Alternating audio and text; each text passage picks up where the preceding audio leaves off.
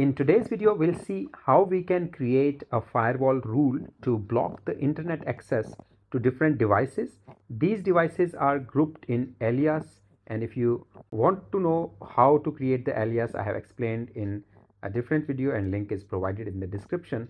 And we'll be blocking the access to these kids devices during a specific schedule. And if you see here in firewall schedules, I have mentioned that schedule, and this schedule is right now active. So how we'll do that? We'll just go to firewall rule here and we'll create a rule here. And in order to create the rule, you can simply add that rule. Now, from where you want to allow or deny the access, of course, we want to deny the access from LAN to the WAN. So how we'll do that? We'll be simply adding a new rule on the top.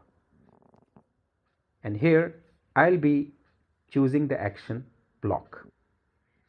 And what we'll do here, interface will be LAN, IP address family will be IPv4, and protocol will be any. So any traffic coming from the LAN will be blocked, but what will be the source? So here source will be address or alias, and here the alias will be kids. You can see here kids devices. These are the aliases which are available, and this alias was created. And destination could be WAN address or specific WAN network, but I'll be choosing any destination. But I don't want to block this all the times. I want to block the internet access only during the specific time.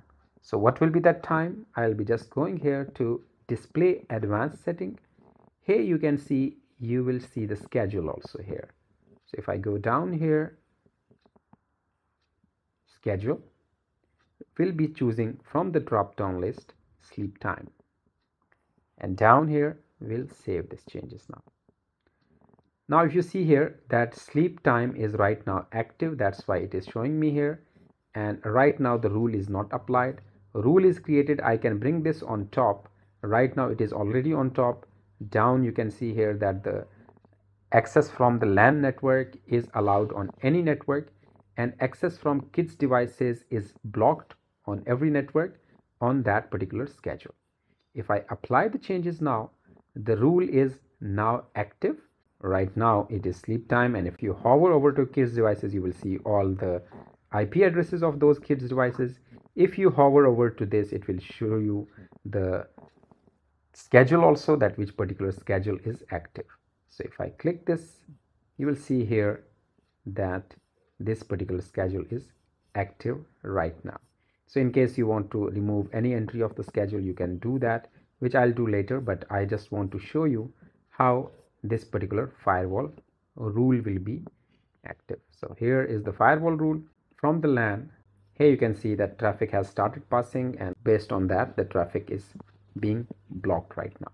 You can of course monitor the traffic also here. So this log is also created, and if I go back here to firewall rules, LAN rule, you can see here this is the statistics which is available. Now for example, if you want to schedule it again, as I mentioned that I want to block this on a different time, so I'll be editing this and I'll just delete this particular rule from here. And now if you see that the sleep time is not active, and if I go to firewall rule, rules, and LAN rule, right now you can see this is inactive. Now this is not active. You can hover over it, it will show you that this rule is not currently active because its period has expired. So the moment it will be 10 o'clock, the rule will be automatically applied, and the internet access to the kids devices will be blocked during the sleep time. And what is that sleep time? You can see it over here.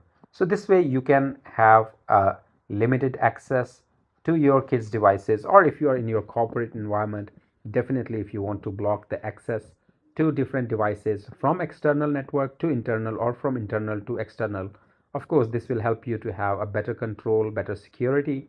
Or during the office hours, if you want to activate the schedule, if you want to activate different firewall rules, you can apply those firewall rules depending upon your needs and requirements, depending upon what schedule you want to define, so depending upon what type of devices you want to add into that schedule. If you see here this firewall rule that we created, it has only these devices. So not all the devices are blocked, Not all the devices are blocked under this rule, and my device right now is also on the same network, but my device is not blocked. So depending upon how you are managing the devices on your network, you can apply different firewall rules.